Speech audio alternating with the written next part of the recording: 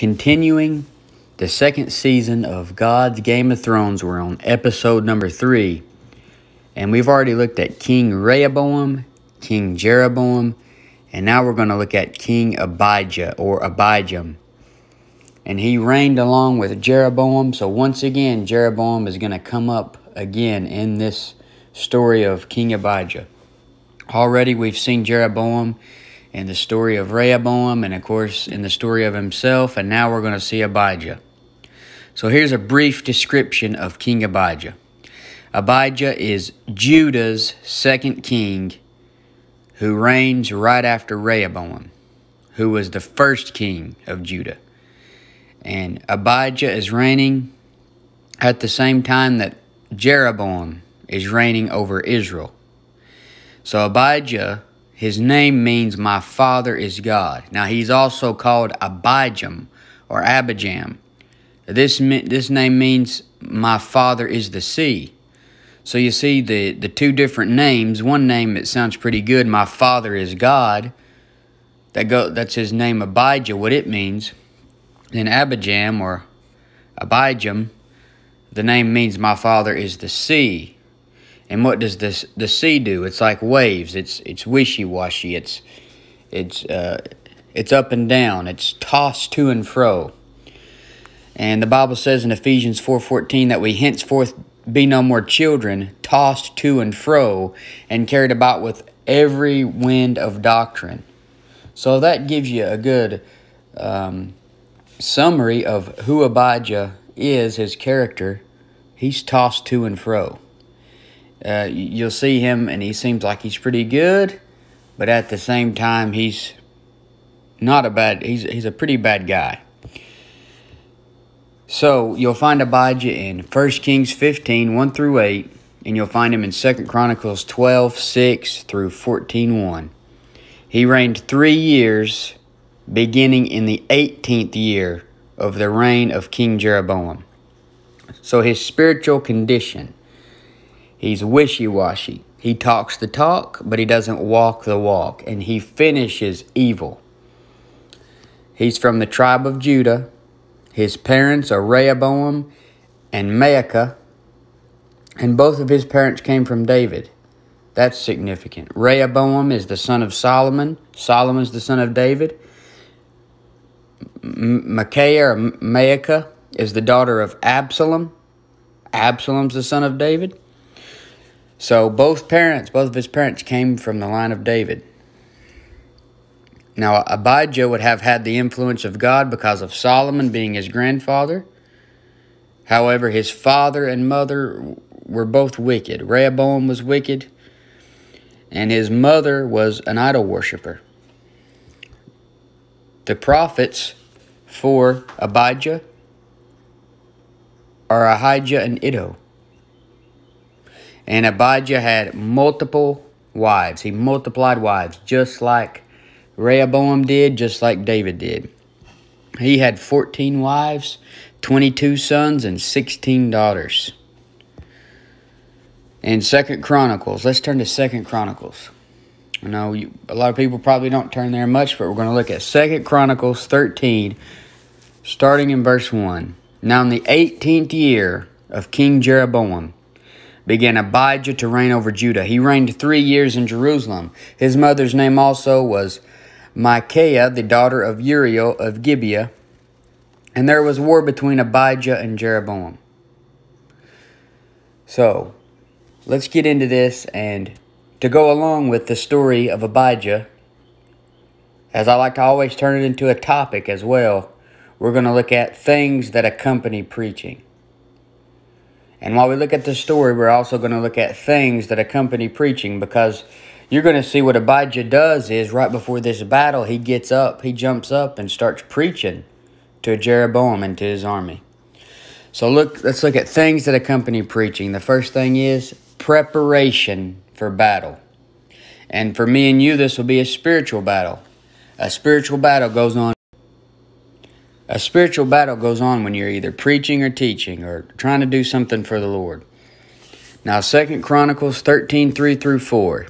It says, And Abijah set the battle in array with an army of valiant men of war, even 400,000 chosen men.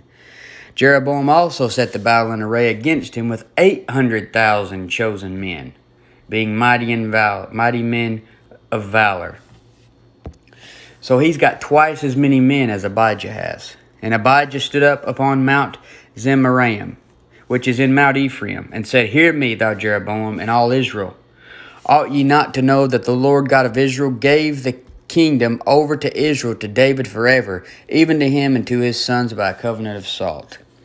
Now, you're going to notice some half-truths in Abijah's sermon, because, as you know from the past studies, God also gave 10 tribes over to Jeroboam as well. And Abijah doesn't mention that. But Abijah was prepared enough for battle to have 400,000 chosen men. So they were handpicked. These men had to be studied out, looked at, and picked out of other men. They were chosen. Abijah was prepared in that sense. And if you're going to preach or teach, then you need to prepare. And you're not going to be fighting a physical battle like Abijah. You're going to be fighting a spiritual battle. Abijah was prepared in the sense of choosing, studying out men, looking at them. And 2 Timothy 2:15, it says, Study to show thyself approved unto God, a workman that needeth not to be ashamed, rightly dividing the word of truth. There's some preparation that goes into your preaching and teaching. In 1 Peter 3:15, it says, But sanctify the Lord God in your hearts, and be ready always to give an answer to every man that asketh you a reason of the hope that is in you with meekness and fear. Be ready always to give an answer. Study to show thyself approved unto God. Be prepared. Some men wait until it's game day and then claim the Lord is just going to drop the message in their lap. But you need to prepare for battle. Hours are spent, and I mean hours, in just about every single study that I put on here. Hours are spent studying for things that I'm not even doing a study on. I'm trying to build and prepare for spiritual warfare, and that's what you need to be doing as a Christian. How do you do that? When there's things that come up that you can get distracted with, don't do those things. Just stay in the book. It's as simple as that. Just stay in the book and you're going to get somewhere. You're going to build something. Something that should accompany your preaching, teaching, and the everyday Christian life is preparing for battle. You need to prepare for battle. And the next thing is preaching against evil. In 2 Chronicles 13:6, it says, Yet Jeroboam, the son of Nebat, the servant of Solomon, the son of David, is risen up and hath rebelled against his Lord. So Abijah gets up and rebukes Jeroboam. Abijah is pointing out the rebellion of the king of Israel. And Samuel pointed out the rebellion of King Saul.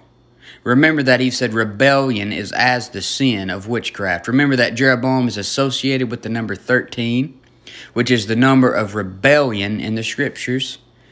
A good sermon will expose rebellion. A good sermon, a good teaching. If you're good, you preach and teach at the same time. You preach against evil. You preach against the rebellion that's going on in your day. 2 Chronicles 13:7.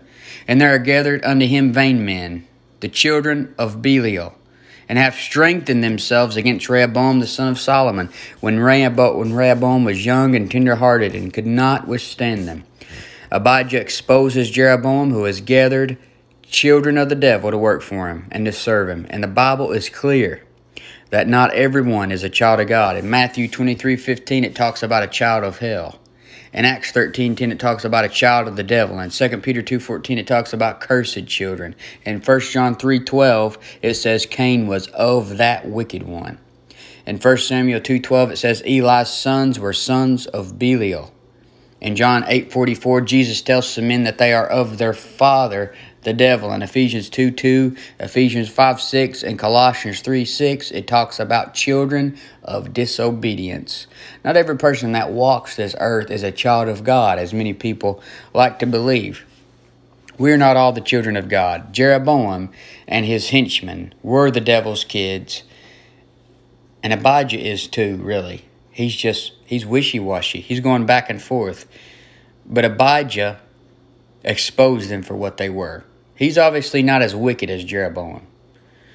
He preached a good sermon, even though Abijah and his daddy Rehoboam were all that much better themselves. They were better than Jeroboam. They were nowhere near as evil as him. 2 Chronicles 13:8 says, "And now ye think to withstand the kingdom of the Lord in the hand of the sons of David, and ye be a great multitude. And there are with you golden calves, which Jeroboam made you for gods." So he exposes Jeroboam. He exposes corrupt government. A good preacher will expose the corrupt and evil things going on in government. He says Jeroboam withstood the kingdom of the Lord. And this is a physical kingdom and not the spiritual kingdom which we fight for today. In the New Testament, Paul talks about men who withstood him. And Abijah talks about how Jeroboam withstood the kingdom of the Lord. But the Apostle Paul says in 2 Timothy 4:14 and 15, he said, "Alexander the coppersmith did me much evil. The Lord reward him according to his works, of whom be thou aware also, for he hath greatly withstood our words." Just like Jeroboam was withstanding the kingdom back then, men are going to withstand you preaching the gospel. So you're going to have to be prepared for battle. You're going to have to preach against evil. There will be men who withstand your words as you preach the gospel and fight for the spiritual kingdom of God. Back then, they were fighting for the physical kingdom of heaven. But Abijah says that Jeroboam has a great multitude, and he certainly does. He's got 800,000 men. Abijah has 400,000. However, never forget what Jesus Christ said in Matthew 7:13 and 14. "Enter ye in at the strait gate, for wide is the gate, and broad is the way that leadeth to destruction, and many there be which go in thereat, because strait is the gate, and narrow is the way which leadeth unto life, and few there be that find it." There are more men going the wrong way than there are men going the right way. There's a great multitude going to hell. Something that should accompany your preaching is the preaching against evil. That would include the preaching of the false idols of your day. And that's what Abijah is doing right here in 2 Chronicles 13:8. "Now ye think to withstand the kingdom of the Lord in the hand of the sons of David, and ye be a great multitude, and there are with you golden calves, which Jeroboam made you for gods." Whatever the golden calf is of your day is what you need to preach against. And there's a bunch of them. It might be a certain type of drug. It might be alcohol. It might be a certain rock group. Find out what the idols are and preach against them. The forces of darkness are trying to withstand you, so you need to withstand them. In 2 Chronicles 13:9, it says, "Have ye not cast out the priests of the Lord, the sons of Aaron and the Levites, and have made you priests after the manner of the nations of other lands, so that whosoever cometh to consecrate himself with a young bullock and 7 rams, the same may be a priest of them that are no gods." Things that accompany good preaching is exposing the false men of your day. Abijah points out the fact that Jeroboam got rid of the priests of the Lord, the sons of Aaron of the tribe of Levi, and appointed posers in their place. Remember, we talked about that last time. He's got priests for He's priests for his devils. And that is all you have today on TV. Posers. And in every other church, you got fake religious posers. And 2 Peter 2:3, it says, "And through covetousness shall they with feigned words make merchandise of you." These posers will make merchandise of the feeble-minded, old people that are homebound and bedridden. They will go after weak people because they are money-hungry cowards trying to make money off the gospel. Something that accompanies a good sermon or a good preacher or a good teacher is the exposing of fake preachers. Don't shack up with the fake preachers to save your face. And Ephesians 5:11, it says, "And have no fellowship with the unfruitful works of darkness, but rather reprove them." Preach against evil. Prepare for battle. Preach against evil. Abijah has been exposing the evil of Jeroboam. Even though Abijah is a hypocrite, and he has some half-truths in his sermon. It's been some good preaching. I've heard a lot of good preaching that wasn't 100% doctrinally correct. I've heard some good preaching from a hypocrite that I didn't even like. Now, I'm going to show you something that shouldn't accompany preaching. However, it does many times, and many times bragging and talking about your own accomplishments accompanies preaching, but it shouldn't. Now you're going to see something Abijah has that he shouldn't have in his preaching, and that is pride. You don't want that in your preaching or your teaching, or to show up in any part of your Christian life. In 2 Chronicles 13:10 through 11, he says, "But as for us." So he's down in Jeroboam. And who couldn't down Jeroboam? Jeroboam is an evil man.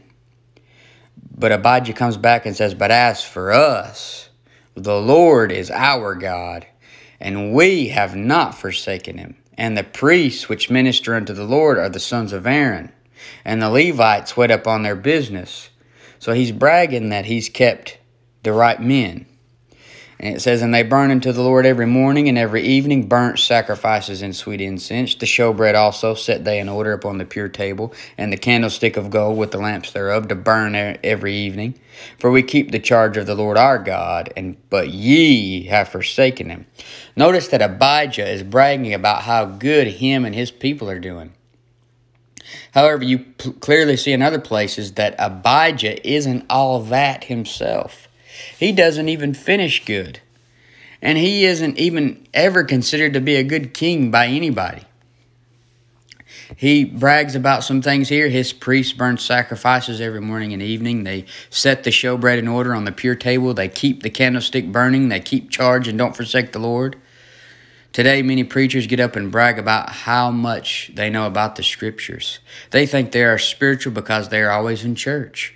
They think they are something with their suit and tie on. They think they really know how to worship better than everybody else. But for every good thing you have going for you, you have about 20 bad things going bad for you at the same time. For every finger you point at somebody, you got about 20 fingers pointing right back at you. Now, it's part of preaching to reprove, rebuke, and exhort. But it's not part of preaching to get up and brag on yourself and to make yourself look better. Pride should not accompany your preaching. Now, every preacher is going to be imperfect. But he shouldn't be a hypocrite. He shouldn't be one way while he's preaching and then another way at work. That's hypocritical. He shouldn't be so full of his own self-righteousness that he gets up and brags about it. Because self-righteousness is a sin. You have to watch your pride. The Bible says in Proverbs 16:18, "Pride goeth before destruction, and a haughty spirit before a fall." This is why there are qualifications for a pastor. You don't want a pastor that is full of pride. In 1 Timothy 3:6 it says, "Not a novice, lest being lifted up with pride, he fall into the condemnation of the devil." Abijah preaches a good sermon. He prepared for the battle somewhat. And many men that are full of pride can preach a good sermon. They have a lot of good ideas. They have a good delivery. They can do really great things because they're so confident. But it only goes so far. They're full of pride, and it has made their head get big because of maybe all the knowledge that they have, how good of a preacher they are. Something else that accompanies preaching has to do with the people who are listening. So here's something that accompanies preaching in terms of the people in the congregation that are listening. They're picking fights. While you have prepared for battle, you're up there preaching against evil, and you got people that are listening that are picking a fight. In 2 Chronicles 13:12 it says, "And behold, God himself is with us for our captain." This is Abijah once again bragging. "And his priests with sounding trumpets to cry alarm against you, O children of Israel." He says, "O children of Israel." Now listen to this. "Fight ye not against the Lord God of your fathers, for ye shall not prosper." First, though, notice Abijah calls God his captain. And Jesus Christ is the captain of our salvation, according to Hebrews 2:10.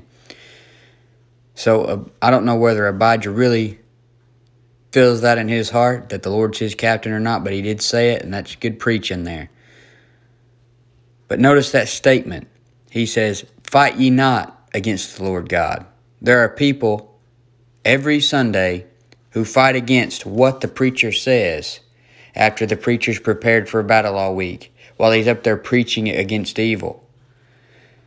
You have people in the congregation that are picking fights against what the preacher says, against the Spirit convicting them to get saved or to get right.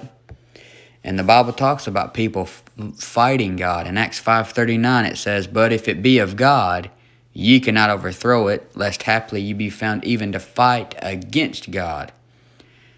And then in Acts 23:9 it says, "Let us not fight against God." Some people say that, and you don't want to fight against the undisputed champion. Revelation 2:16 shows us that he is coming back to fight against them with the sword of his mouth. What you need to do is get on the right side and then fight. In John 18:36, Jesus said, "If my kingdom were of this world, then would my servants fight." In 1 Corinthians 9:26, Paul said, "So fight I, not as one that beateth the air." The devil is the prince of the power of the air, but swinging at him with your fist isn't going to work. We are in a spiritual fight. And Paul says in 1 Timothy 6:12, he says, "Fight the good fight of faith." When Paul was making his departure, he said, "I have fought a good fight. I have finished my course. I have kept the faith." Abijah didn't finish well. He didn't fight to the death. Hebrews 10:32 talks about enduring a great fight of afflictions. Hebrews 11:34 talks about the Old Testament saints that waxed valiant in fight. Can the same be said about you? It's not said about Abijah. He's talking a pretty big talk here, but he doesn't finish right. And if you're going to fight, then get on the right team, lest haply you be found to fight against God, and you're not going to prosper. As Abijah said, when there is preaching going on, you have fighting going on in the pews. They're fighting against God when they don't get saved or when they don't get right. If the preacher is really preaching the word, don't fight against what he's saying. But something else that accompanies preaching is plotting against the preacher. In 2 Chronicles 13:13 it says, "But Jeroboam caused an ambushment to come about behind them." So you got Abijah's up there preaching, and Jeroboam causes an ambushment to come behind them. So they were before Judah, and the ambushment was behind them.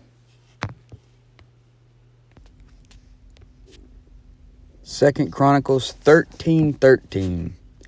"But Jeroboam caused an ambushment to come about behind them, so they were before Judah, and the ambushment was behind them."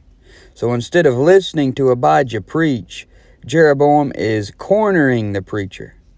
There have been people spit on the preacher, hit the preacher, throw stuff at him, and do everything but thank him. But Paul said in Galatians 4:16, "Am I therefore become your enemy because I tell you the truth?"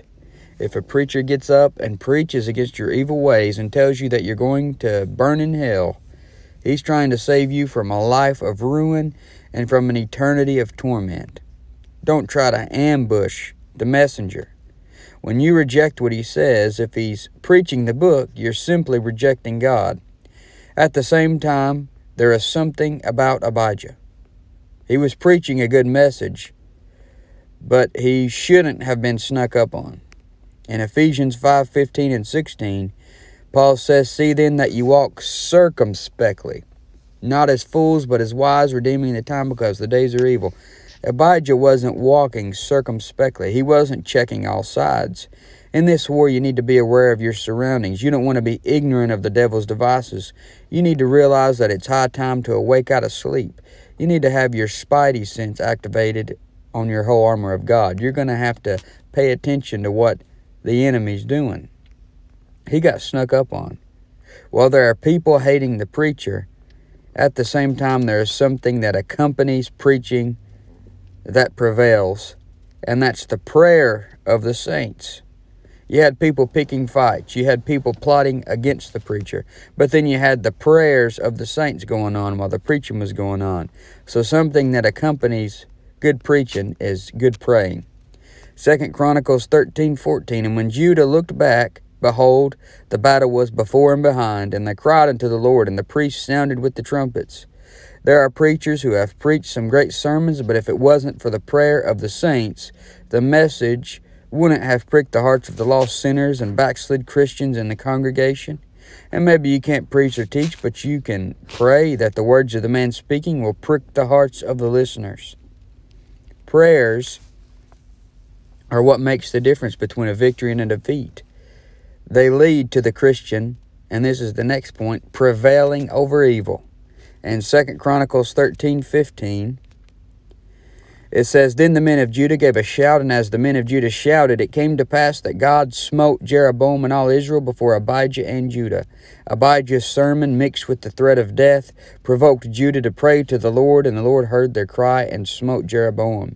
And the children of Israel fled before Judah, and God delivered them into their hand, and Abijah and his people slew them with a great slaughter. So there fell down slain of Israel 500,000 chosen men. The odds were against Judah 2-1. However, since Judah had the Lord on their side, it wouldn't be fair otherwise. In Leviticus 26:8, it says, 5 of you shall chase 100, and 100 of you shall put 10,000 to flight, and your enemies shall fall before you by the sword. So they were outnumbered, but won anyway, because the Lord was on their side. Verse 18 in 2 Chronicles 13, Thus the children of Israel were brought under at that time, and the children of Judah prevailed, because they relied upon the Lord God of their fathers. They prevailed with fewer men because they relied on God. And next, they pursued complete victory. Something that should accompany you hearing a life-changing sermon is, you may have been living bad before, you may have been just doing middle ways good before, but now you, as a Christian, you're pursuing complete victory. Many times someone gets under conviction and goes to the altar to pray. Monday rolls around and they're back to how they were on Saturday night. After you hear a life-changing sermon, it isn't life-changing unless you pursue complete victory. In 2 Chronicles 13:19, it says, And Abijah pursued after Jeroboam and took cities from him, Bethel with the towns thereof, and Jeshanah with the towns thereof, and Ephraim with the towns thereof. Abijah went after Jeroboam and took cities from him. When you pray for victory over sin, you need to immediately pursue every avenue and put barricades up wherever it might creep back in. You need to demolish every spot it has in your life so it doesn't rear its ugly head back up again. You don't want it to recover. And that's why in verse 20 it says, Neither did Jeroboam recover strength again in the days of Abijah, and the Lord struck him and he died. When a great victory happens, you want to give God praise, and what a great victory this was for Abijah and Judah. However, something accompanies good preaching and great victory, and that is success. Success can be turned into a bad thing, and that's the last thing we'll talk about is prosperity can kill. In 2 Chronicles 13:21-22, it says, But Abijah waxed mighty, and married 14 wives, and begat 22 sons and 16 daughters. And the rest of the acts of Abijah and his ways and his sayings are written in the story of the prophet Iddo. So Abijah waxed mighty. He multiplied wives like his daddies did. And if you read about Abijah in 1 Kings, you'll find out that he did not finish well. In 1 Kings 15:1-3, it says, Now in the 18th year of King Jeroboam, the son of Nebat, reigned Abijah. Now Abijah is the same as Abijah over Judah. 3 years reigned he in Jerusalem, and his mother's name was Maacah, the daughter of Abishalom. Remember, his mother was the daughter of Absalom, David's son.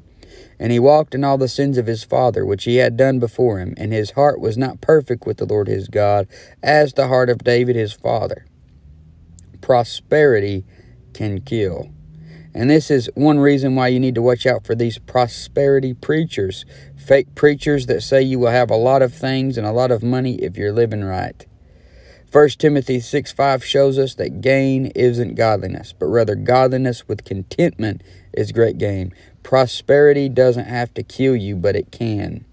And there are a lot of preachers who started out preaching the right gospel, the right Bible, preaching good and straight, and then they got a little fame, a little money, and then it all went out the door. They chose the money and fame among men over staying faithful. Prosperity can kill.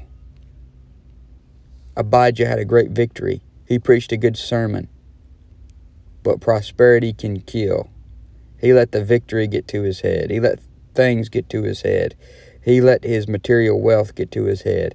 And the prosperity killed him. It said he walked in all the sins of his father. His heart was not perfect with the Lord his God, as the heart of David his father. And David, that would be his grandfather, great-great-grandfather. And every king is compared to David. David is a type of Jesus Christ. You're going to be compared to Jesus Christ at the great white throne judgment if you're not saved. It's not going to be about do your good works outweigh your bad works. It's going to be about do you have the righteousness of the Lord Jesus Christ. And if you don't have it, you're going to be tossed into the lake of fire. There's only one way to get it, and that's to believe on the Lord Jesus Christ. The Bible says in Acts 16:31, believe on the Lord Jesus Christ. You come to Jesus Christ as a guilty sinner. You realize that Jesus Christ died on the cross for your sins, and you have to accept the payment that he paid on the cross to be saved and to have eternal life.